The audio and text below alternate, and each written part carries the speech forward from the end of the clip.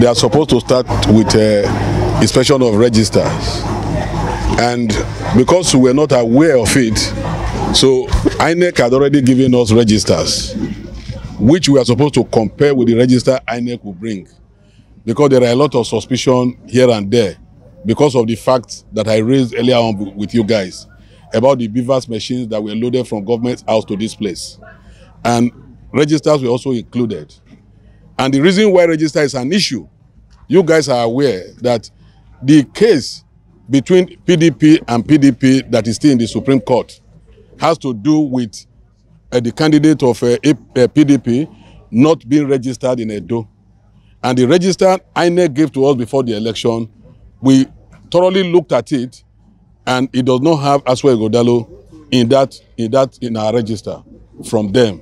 So that's the reason why we want to look at the register they want to give to us critically to ensure that we are not expecting fake registers. So that is the issue on ground now. So the meeting is adjourned till tomorrow for us to start with register tomorrow. We are going to come with all the registers tomorrow. Our register they gave to us tomorrow to compare whether the register they are giving to us is real or fake.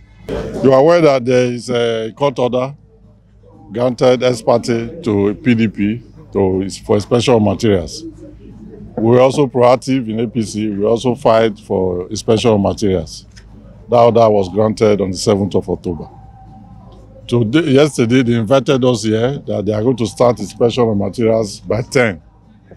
Our legal team came here and we were served with a schedule just a few minutes ago stating that they want to start with beavers.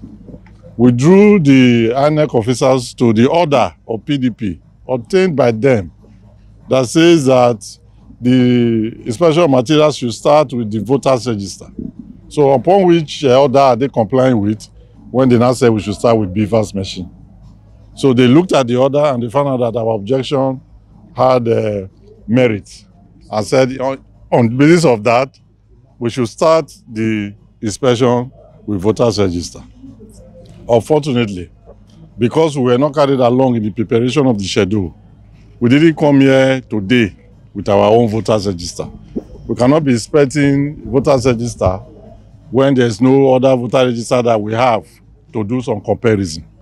So we now applied that in view of the fact that the time has gone and we don't have our voter register here because we were not told where they want to start the inspection, we should adjourn this inspection to tomorrow.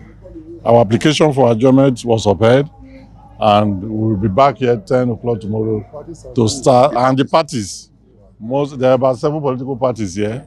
All of them agreed that we should adjourn and come back tomorrow by 10 a.m. to continue to start the inspection of the voters register.